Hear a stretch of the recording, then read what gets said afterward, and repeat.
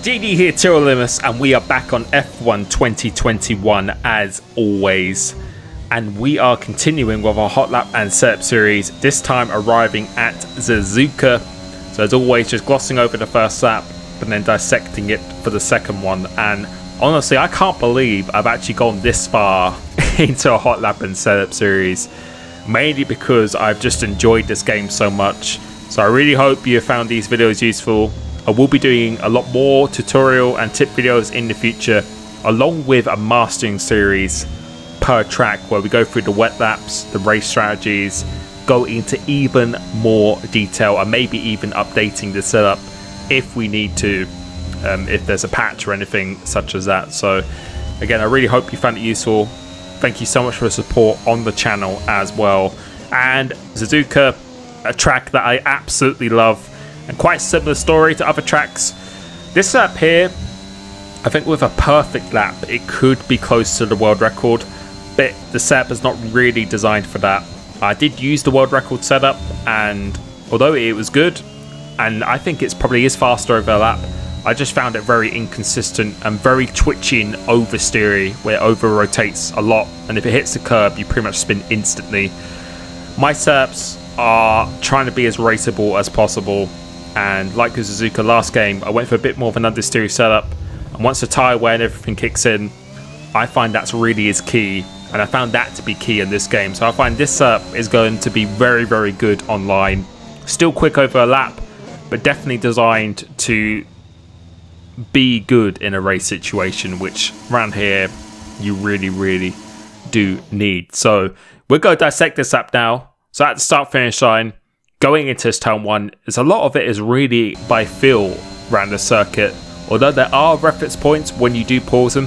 So going into here, wouldn't be looking as a tarmac in between the 150 meter board there sticks out. That's where you want to be turning, braking flat out as the curve finishes. That's where you want to do a little dab on the brake, use all of the track, try and get as close to this inside curb as you can, and let it drift out on the exit.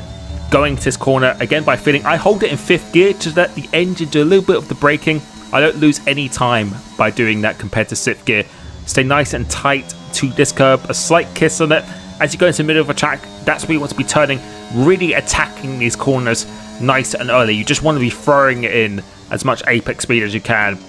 Upshifting into 5th gear, stay to this right hand side, and if you look at this patch in the middle of the track here, that's where you want to be completing your turning, going completely flat out in 5th gear just to make sure the car is stable.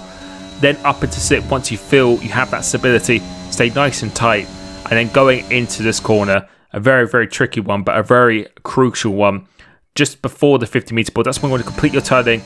Use a lot of curb on this inside. You really have to attack this. As the curb finishes, that's when we do a slight dab on the brake, turn in, kiss this curb on the inside, and use all of the curb on the exit. And we did that pretty nicely. Now coming into this hairpin, as the wheel is straight, that's where I do all of my braking. So we're going to slow it down here. And you can see as the wheel's straight, that's where I do all my braking. And then as I go off the brakes, that's when I start turning again. Double shifting to 3rd gear. Just try and stay relatively tight on this exit. Don't let it drift out too much. And we actually get a very good exit on that occasion. Stay tight to the right hand side because it will gain you a slight bit of lap time. Now go into Spoon, one of my favourite corners on the game. As you hit the 50 meter board, that's when you do a slight dab on the brake and downshift into 5th gear. So throw in as much speed as you can. Try not to mount this curb, but on the exit, put half your car here. Any more than that, it will unsettle the car. That's when you want to downshift into 4th gear, up into 5th, and then early as you dare on the throttle, using all the track on the exit.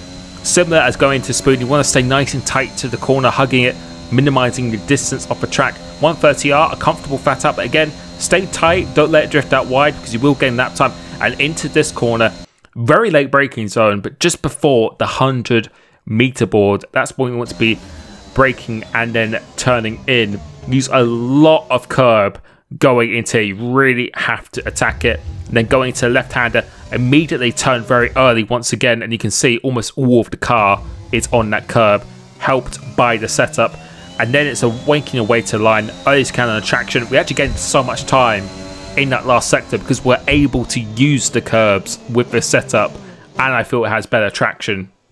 It enabled us to do that. So you can see P6 on the leaderboard, a competitive time still, but again, I feel this setup I'm running is going to be so much more usable in a race situation, because the ones up ahead with LMG, as I said, I think they probably are quicker over a lap, but I just found it just a little bit too twitchy for my liking. The wings are the same though, so we are both running 7.9 wings, but is everything else in the setup that's actually quite a bit different. So 60 off throttle, I find that to actually be very good. I use 80 to 85 on throttle because it's very important to have that traction potential, but 60 works very well. You can see the front camber just to make sure the car is stable through the high speed. Rear camber just to get a little bit of that rotation, particularly through the hairpins and the final chicane. And the front toe is quite high just to give you that high speed grip that you really do need. And then the rear toe is pretty much going to be always all the way to the left.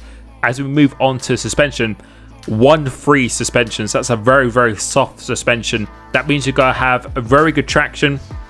It's going to be very good over the curbs, and that's why it's going to be very good in the race situation.